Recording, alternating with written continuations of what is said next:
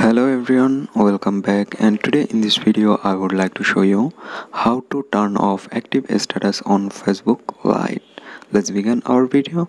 So first you need to open your Facebook Lite application, then tap on the top right corner three-line menu bar icon. Then you need to scroll down. After that you can see an option settings, so just select it. Then again scroll down and you can see option active status. You need to select it.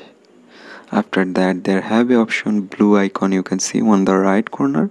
Just tap it, then turn off chat. That's it. Now it's not green. So guys, in this way you can turn off active status on Facebook Lite very easily. Thank you everyone for watching this.